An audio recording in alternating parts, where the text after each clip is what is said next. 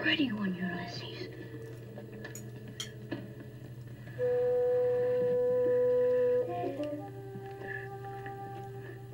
There it is. Hello BookTube, I'm Sean the Book Maniac. Welcome back to my channel. Here I am with my second go around with the tag I created quite recently called the BookTube Parasite tag. I explained in way too much detail in my original video, see the show notes for the link, how this tag works or what it's all about. I'll put a briefer description in the show notes here and you can refer back to the original video. But basically, for the BookTube Parasite tag, you find a video by some other booktuber, leech onto it, and then comment on the books discussed in that video. Today I've dug one out of the archives from 3 years ago for one of my favorite booktubers, Ange of Beyond the Pages. And I have milked this video for all it's worth. I just think it's a wonderful way to dialogue with other booktubers and with the books they discussed. And we often watch videos, but how often do we take the time to really sink into the books that they discuss and do some more research or really think hard about whether these would be books for me? So that's what I've done. There's more of a description in the show notes, like I said. Today I'm sponging off a two-parter series of videos that Ange did on July 27th, 2015, so almost 3 years ago. And the first thing I have to say is, Ange, do you ever age? You look exactly the same now. She did a thrift store book haul and got most of these books for a dollar or two.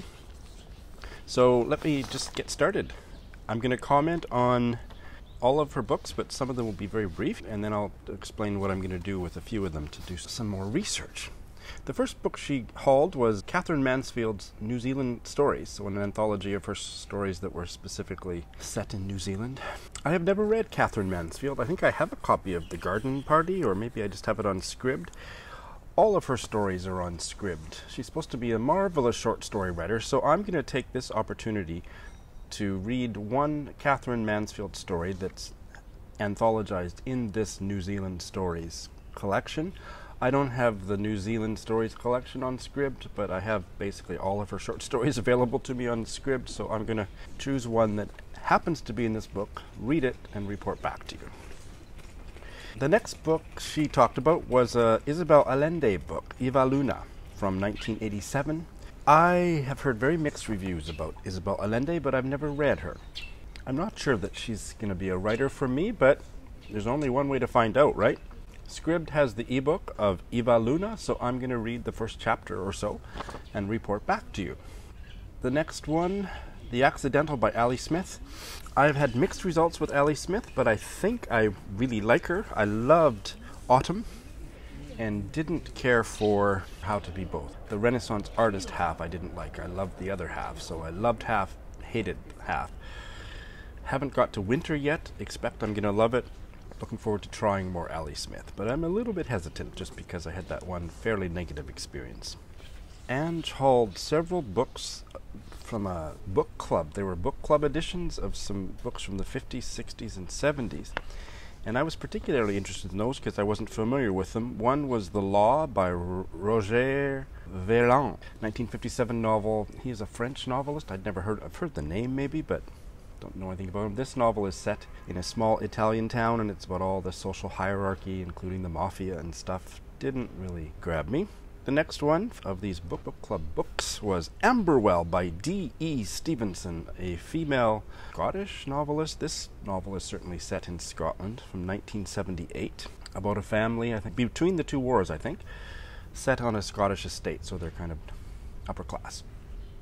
This is available to me on Kindle, so I'm going to do a free Kindle preview and give you my thoughts after having read a few pages. And two by Frances Parkinson Keys, which Wikipedia tells me, so you heard it here first maybe, the correct pronunciation of her surname, which I didn't know, rhymes with skies, not keys. So it's Frances Parkinson Keys. Every used bookstore you go into has Frances Parkinson Keys at Kai's books. I think my grandparents had her books. She was the wife of a U.S. senator, or Henry something Kai's, and she died maybe at age 85 in 1970. And she converted to Catholicism. A lot of Catholic stuff going on in some of her later books, apparently. One was 1957, Blue Camellia, that Ange got. The other was its sequel, came out the following year, The Gold Slippers. Didn't sound particularly interesting to me. But I learned how to pronounce her name. Ange called The Hare with Amber Eyes by Edmund de Waal. I've talked about this book before on my channel. I'd like to read it. It's about a German Jewish banking family and what happened to their extremely valuable collection of Netsuke art from Japan. I'm not sure if it would be for me, but I'm curious about it. Then she talked about the Yonahlossee Riding Camp for Girls by Anton Di Sclafani.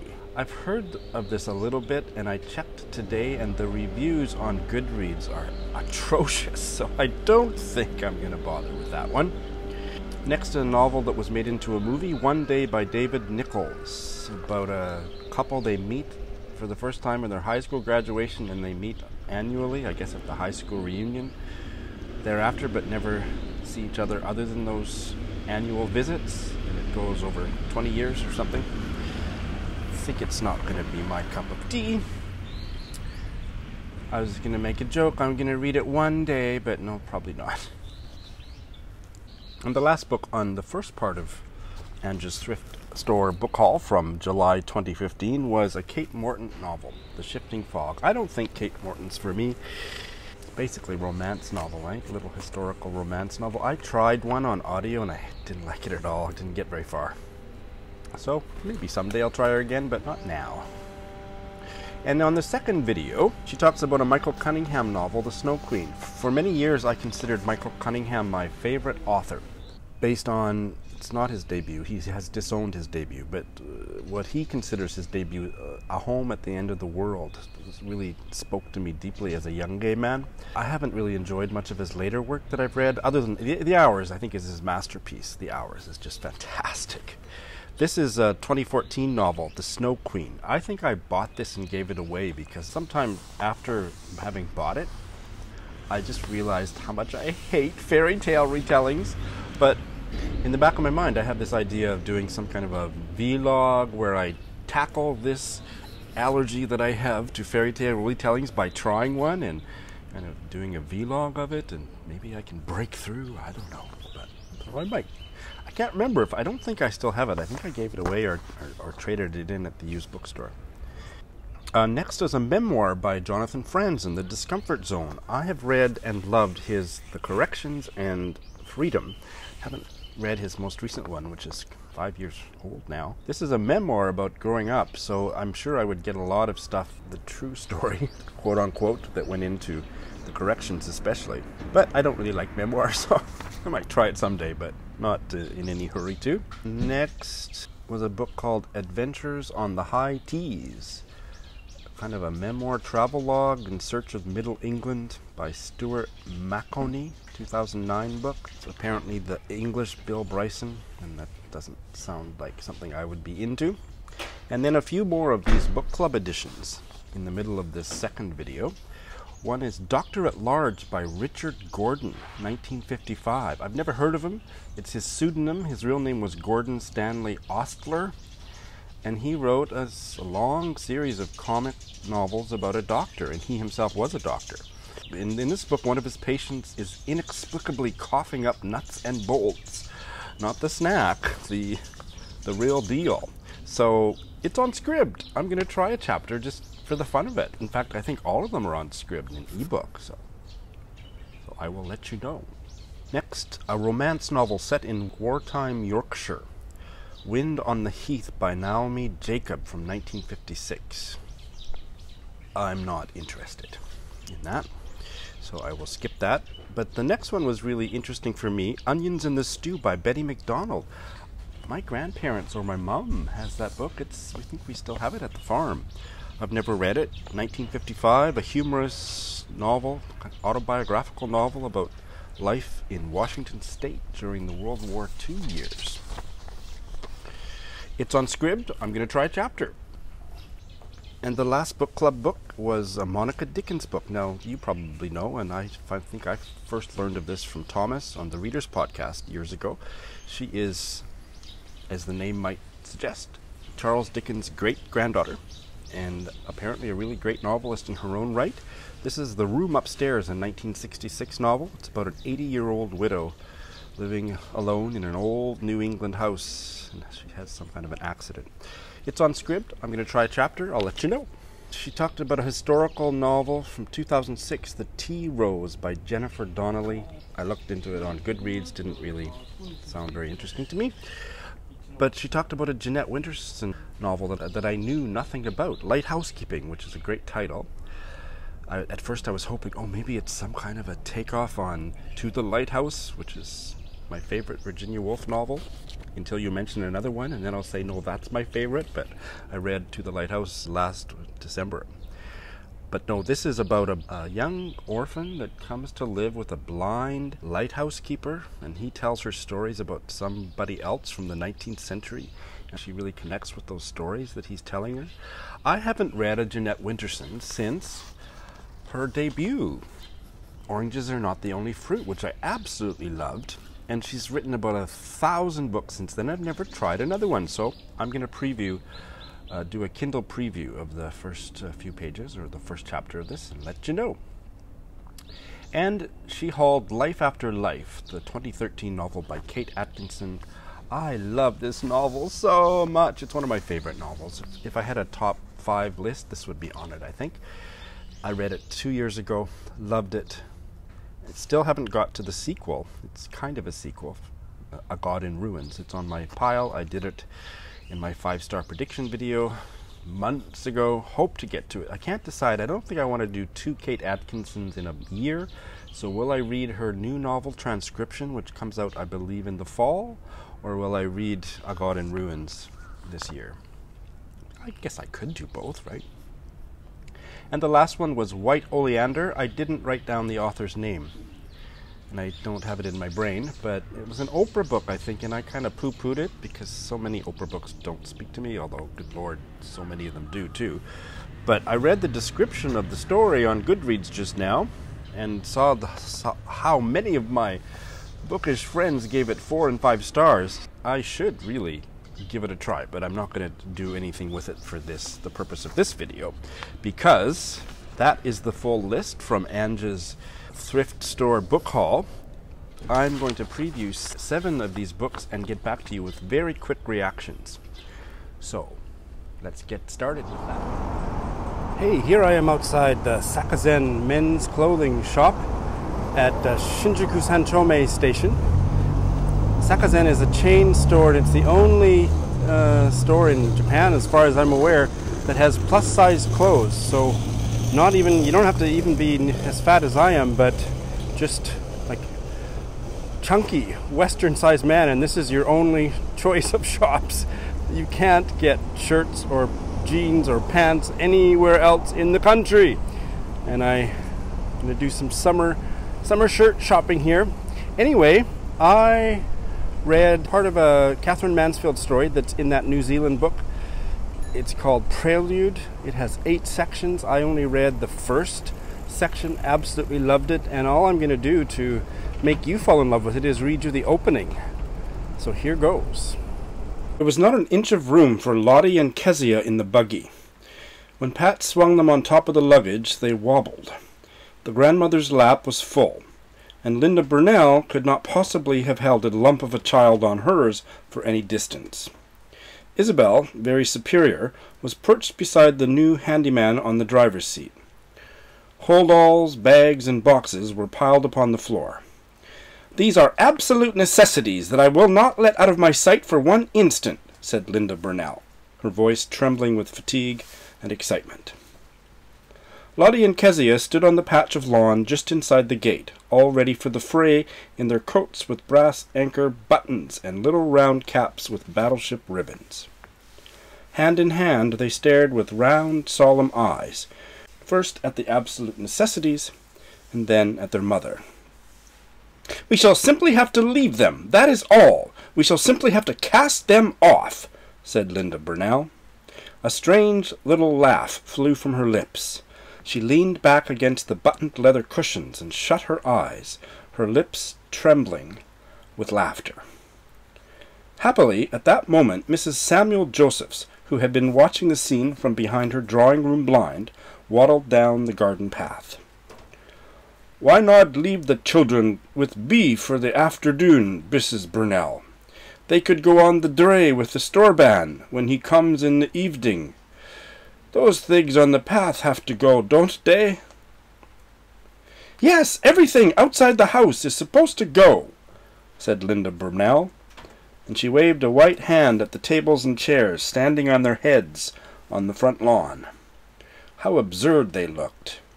Either they ought to be the other way up, or Lottie and Kezia ought to stand on their heads too. And she longed to say, "Stand on your heads, children, and wait for the storeman." It seemed to her that would be so exquisitely funny that she could not attend to Mrs. Samuel Josephs.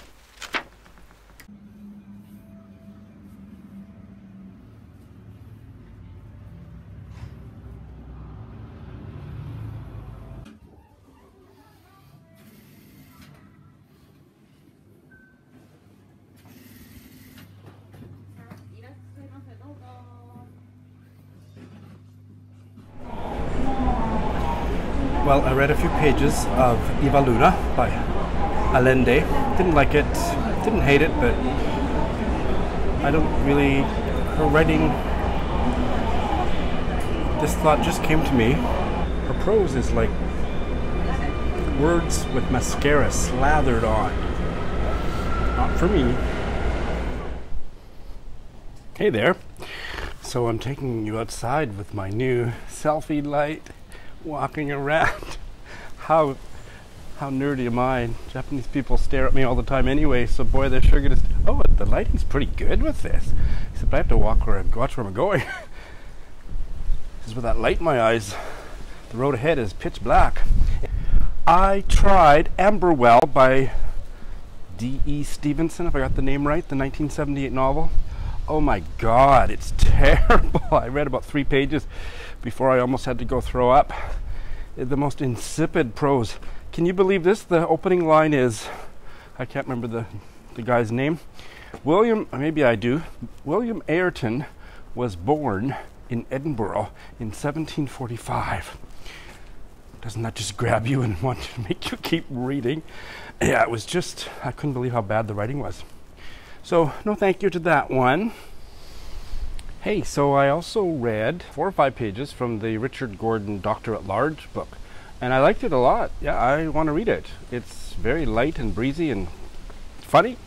I was surprised by how good the writing was. So here's the opening paragraph or 2. Qualifying as a doctor is an experience as exciting for a young man as first falling in love, and for a while produces much the same addling effects.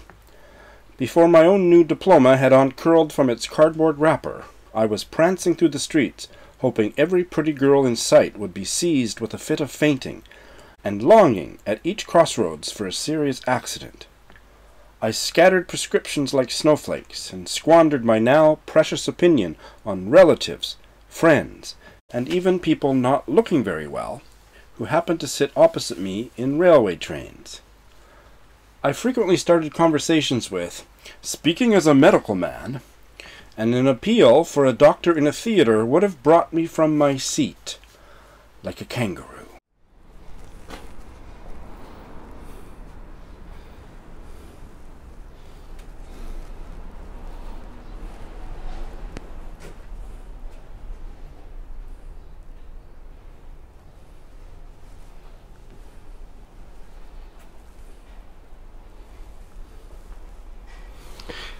This is the coolest decorated exterior of an apartment building I have ever seen. Hey, so yeah, I walk by this apartment once a week on my way to my Monday morning teaching job, and I just think it's so cool, hey? I'm not sure about the Christmas wreath all year long, but anyway, I previewed Betty McDonald's Onions in the Stew, and needs more salt. Or it needs more something. It's supposed to be funny. It's a memoir about living on an island in Puget Sound. And the humor just left me cold. The Doctor novel made me smile, maybe chuckle once or twice. This one just nothing. The writing's fine, just not funny. It doesn't strike my funny bone. And there's a lot of description of the physical scenic beauty, and that doesn't work for me particularly. So that one's a miss for me. Needs more salt.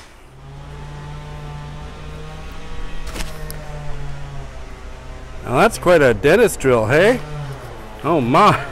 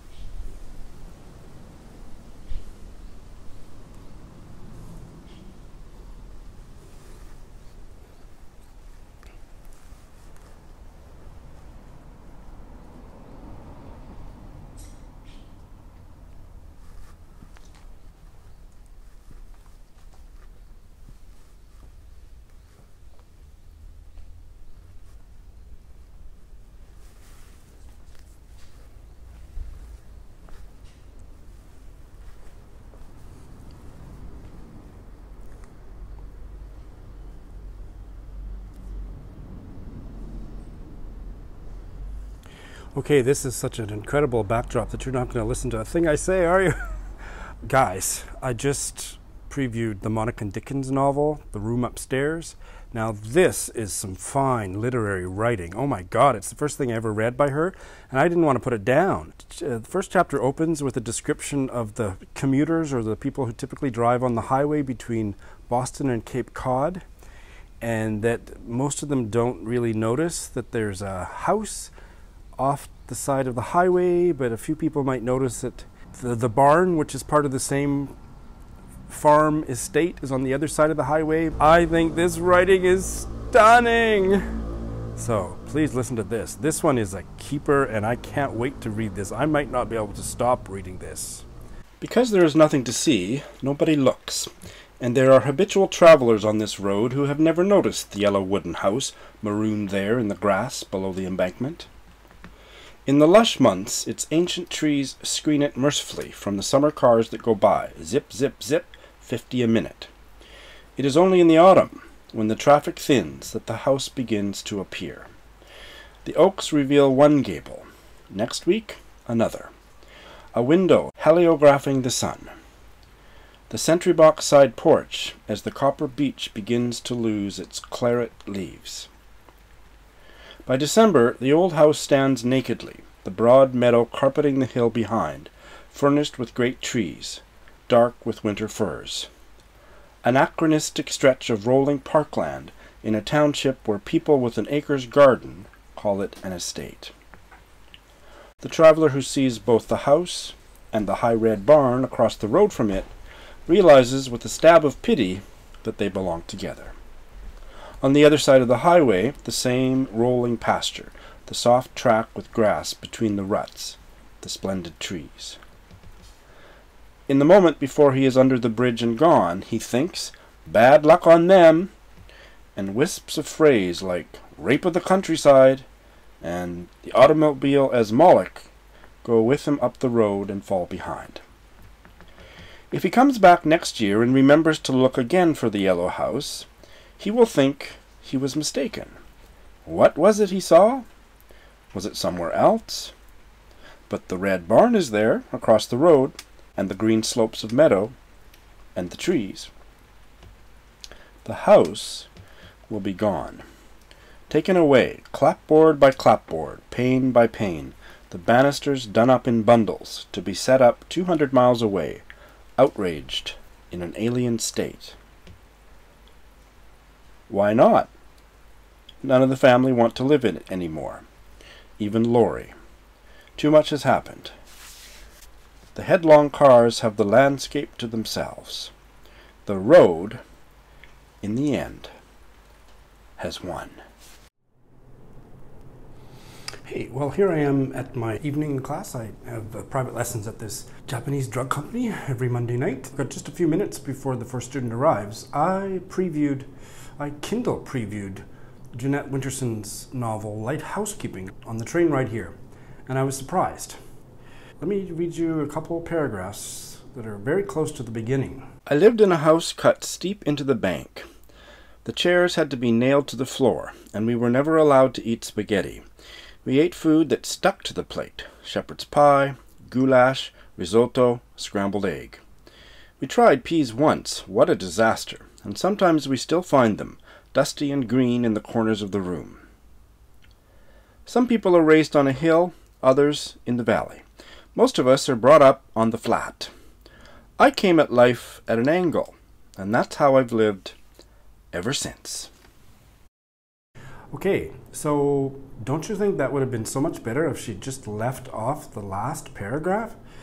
And that's what happened in the first 5 pages. She'd tell a little story, mostly kind of humorous, and then she'd tell the reader what it meant. No way. Hate that. Hate that. This particular brand of humor really didn't sit well with me, so this is not a book for me. I'm surprised. Okay. All right, so let's wrap this up, shall we? I had a blast doing this, and I discovered 3 books new to me that I very much want to read, and I would rank them in the following order. The first one, I think you can gather, was the Monica Dickens novel from the year of my birth, 1966, The Room Upstairs. I just loved her writing. Second pick, which I also really loved, was the Catherine Mansfield short stories. The one that Ange had found was called New Zealand Stories, but I think I'd probably start with The Garden Party, but doing this tag got me to try a Catherine Mansfield story for the first time, and I loved it. And number 3 was the comic doctor novel, Doctor at Large by Richard Gordon. And just to remind you, one of the premises of this particular novel is that one of his patients is inexplicably coughing up nuts and bolts. I'm looking forward to getting to those, and I bet you at least 1 or 2, maybe all 3, I'm going to buddy read with Ange. Ange, don't you think so? So that was great. If you like this tag, please do it. Consider yourself tagged. I'm going to specifically tag the following booktubers. Lindsey of Lindsey's Book Life. I haven't learned the name of this booktuber, but her channel is called Hooked on Books. She says her name, but she says her name too fast in the videos that I've watched, and it's not in her show notes. Shatsa? So I'm not sure.